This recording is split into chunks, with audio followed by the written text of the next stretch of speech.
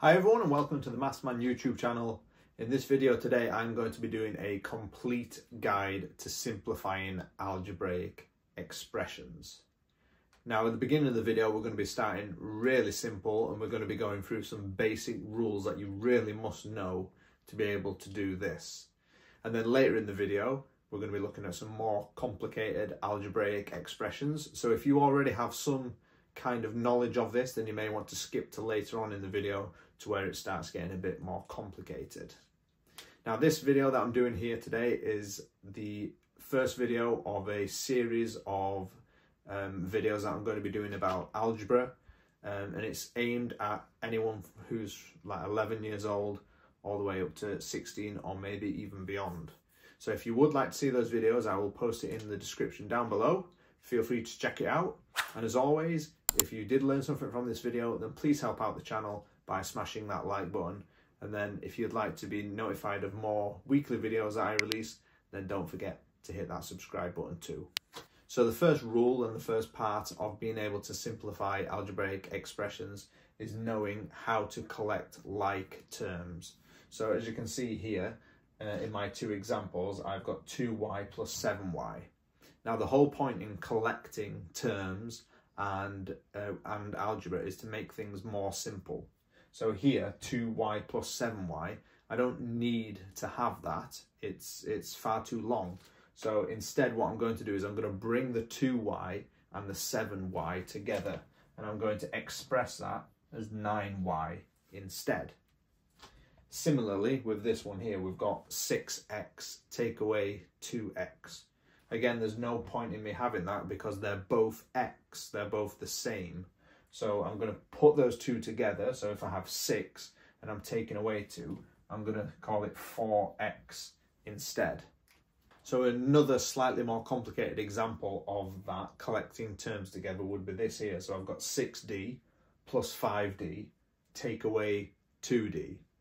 So if I was to collect those together, okay, I would have 6 and 5, that makes 11, but then I've got take away 2. So it would be 11 take away 2, and so that would then make all of those 9d. So I can simplify it by saying 9d.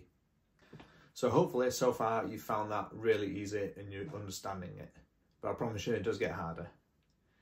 Now, in all of the examples that we've looked at so far, there's only been one term involved. So there's only been x in the question, or there's only been y in the question.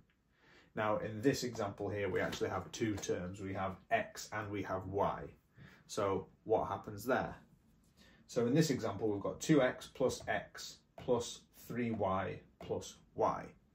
So what I'm going to do is I'm going to simplify this by collecting the terms like I did at the beginning of the video. So 2x and x, if I put them together, I've got 3x. Okay, and then if I've got 3y and y, I've got 4y. And because there's a plus sign here in the middle, I'm going to also keep it a plus. So now, see how I've simplified this to be 3x plus 4y. So this next example is similar to the one that I did previously, but in the next example we're going to be getting a little bit more difficult.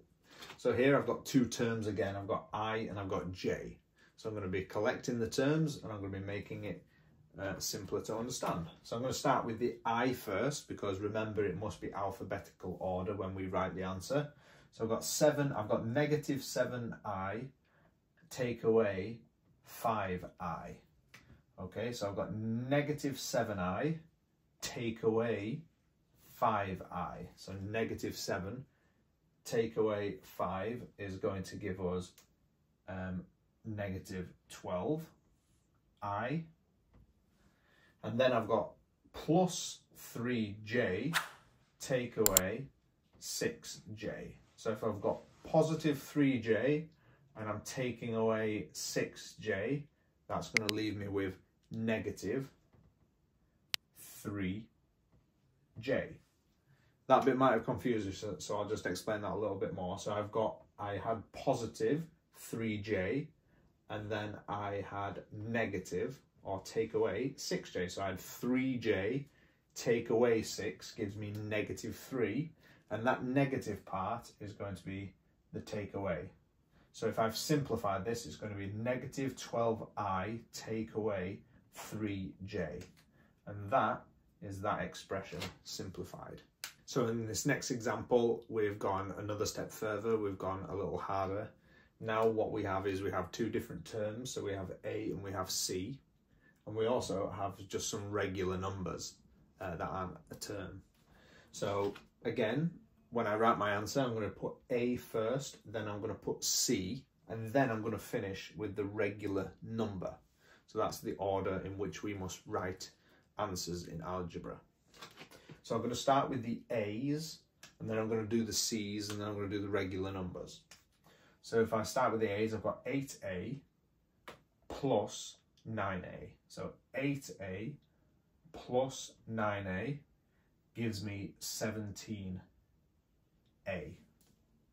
Then I'm going to go to the c's. So I've got negative 2c plus 7c. So if I've got negative 2c, add 7 gives me 5c. Then I've got, now I'm going to deal with the regular numbers. So I've got plus 6, take away 12. So if I've got plus 6, take away 12, that's going to, so I've got plus 6 and I'm going to take away 12, that's going to give me negative 6 equals. Now to decide what operation goes in here, I'm going to have to go back a step because I missed it. So I had 5c, so I had negative 2c, and then I added 7c. So I've now gone to a positive 5c. Okay, so that expression simplified is 17a plus 5c take away 6. So the next stage in simplifying algebraic expressions is the introduction of powers. So in this first example, I've got squared numbers, and then I've got cube numbers in this next question here. Now, the next rule that we need to learn is that when you have questions like this, we must write the powers, the highest power first. So if we have a question, which we will do next, where we have squared and cube numbers, the cube number would be written first in the answer and then the squared number, because cubed is a higher power than the squared number. But anyway, before we get to that stage, let's just complete these two. These are quite straightforward. So we have 4c squared, add c squared, take away 5 plus 7. So I'm going to deal with the regular numbers last, and I'm going to go with the c. So I've got 4c squared, add c squared. That's easy. That just makes 5c squared. And then I've got negative 5 add 7. So if I've got negative 5 add 7, that's going to give me plus 2. And then this question here, I've got 10u cubed take away 8 plus 5u cubed take away 8. So I'm going to deal with the u numbers first. So I've got 10u cubed plus 5u, so plus 5u cubed, that gives me 15u cubed. And then I've got negative 8 take away 8. So negative 8 take away 8 gives me negative take away 16. So in this final example, we have only one term. We have, well, actually we have two terms, because we have a cubed and we have a squared, and then we also just have some regular numbers. So remember what I said in the previous step, the highest power, which is the cubed, will be written first, then the squared, and then the regular numbers in the answer. It's really important that you get the order correct.